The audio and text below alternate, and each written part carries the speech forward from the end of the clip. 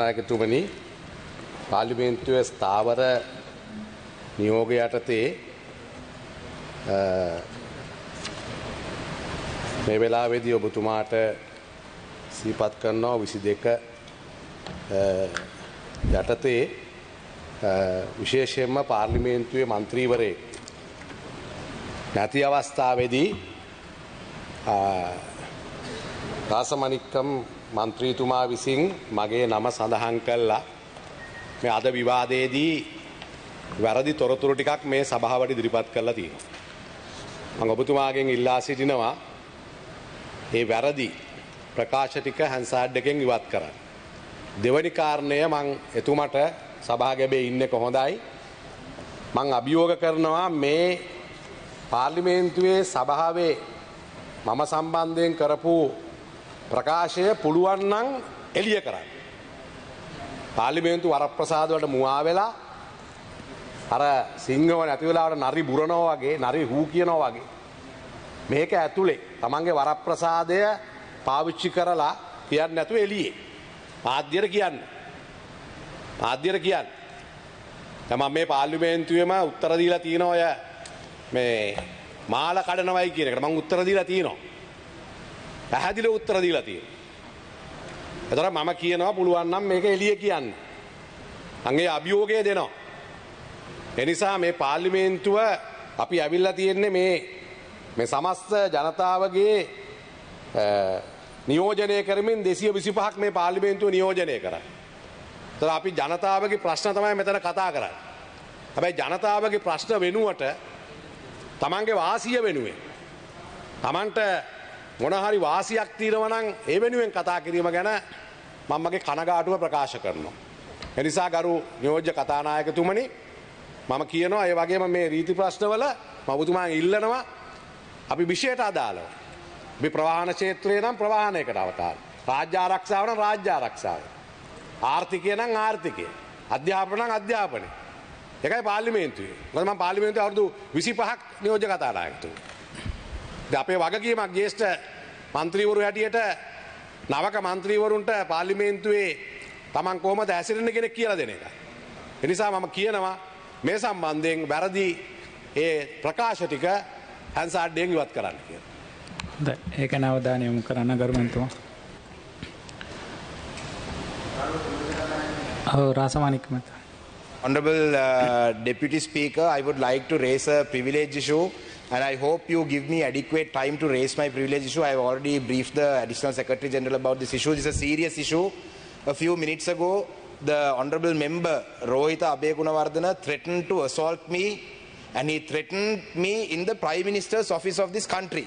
In the Prime Minister's office of this country, this member threatened me and he was about to physically assault me and he was stopped by State Minister Ashoka Priyantha and a witness to this matter is Jagat Priyankara, who is also a member of Parliament, who was also in the chamber. So based on the Parliament Privileges Act, my privilege have been violated and I have been threatened. My life is under threat because he said to walk out and try and walk out and come and see me near the lift. So he has threatened me and the reason that he gave for the threat, he said that he will assault me near the lift and the reason he gave was that I walked into the Prime Minister's office of this country and he said, how dare you walk into our Prime Minister's office? I went to meet the Honorable Prime Minister, who is also the Minister in charge of Divisional Secretaries. I went to see him about an issue pertaining to Batiklo. Batiklo is part of this country. I am a Tamil and he suggested that I shouldn't walk in there. So I asked him.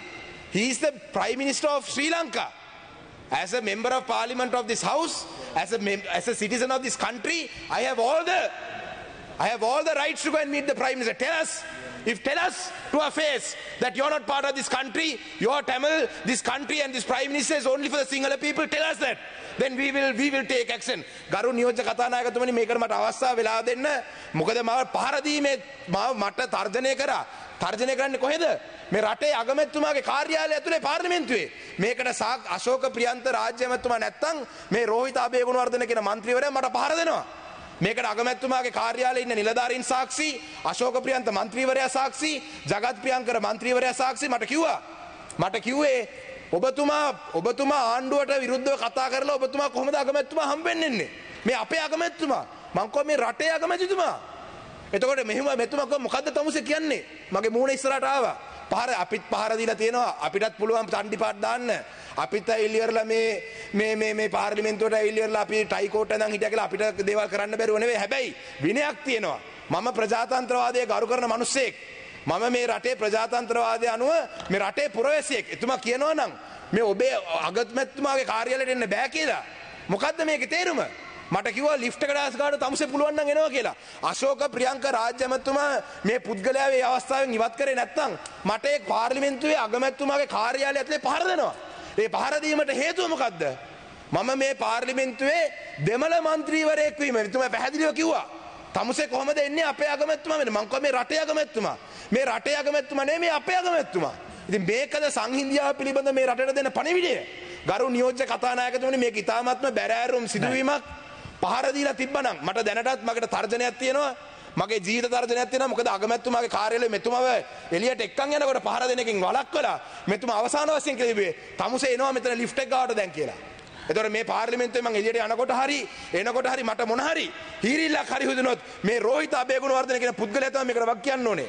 ඒක නිසා කරු නියෝජ්‍ය කතාන මේක පාර්ලිමේන්තු වරප්‍රසාද කමිටුවට වහාම යොමු කරන්න ඕනේ. මේක අදම කතානායකතුමාට කියනනේ මට කරුණා කරලා මේ පහර දීම පිළිබඳව වහාම නැත්තම් මම පොලිසිය තමයි පැමිණිල්ලක් දාන්න වෙන්නේ. මොකද මේ පාර්ලිමේන්තු වරප්‍රසාදව කඩවීමක් වගේ පමණක් නේ මට ජීවිත තර්ජනයක්. මොකද්ද මම කරලා තියෙන වරද? මේ පාර්ලිමේන්තුව තුල මට වරප්‍රසාද අනුව මට මගේ භාෂණයේ අයිතිය භාවිතා කිරීම තමයි මට තර්ජනය කිරීම සහ පහර දීමට මෙතුමා කියපු කාරණේ. ඒක නිසා කරුණිය තමත් බැරෑරුම් දෙයක් නියෝජ්‍ය කතානායකතුමා රට තුළ පහුගිය කාලේ දෙමළ മന്ത്രിවරුන්ට පහර දීලා තියෙනවා නැවත වාරයක් 2024 අවුරුද්දේ මේ රට වෙනස් වෙලා නැහැ. මේ ඇමතිවරු മന്ത്രിවරු දෙමළ වීම නිසා දෙමළ മന്ത്രിවරයෙක්ට අදහස් ප්‍රකාශ කිරීම නිසා පාර්ලිමේන්තුවේ ප්‍රහාර කිරීම ඉල්ල කිරීම තරේලා දකින්න මේ පාර්ලිමේන්තුවේ වරප්‍රසාද කමිටුවට යොමු කරලා මේකට වහාම ඇක්ෂන් එකක් ගන්න ඕනේ කරු නියෝජ්‍ය කතානායකතුමා. ඒක නම් කරු කතානායකතුමා අවධානයට යොමුලා අවශ්‍ය පියවර ගන්න. ඔව් රෝහිත මහත්මයා. කරු නියෝජ්‍ය කතානායකතුමනි මමත් ඔබතුමාගෙන්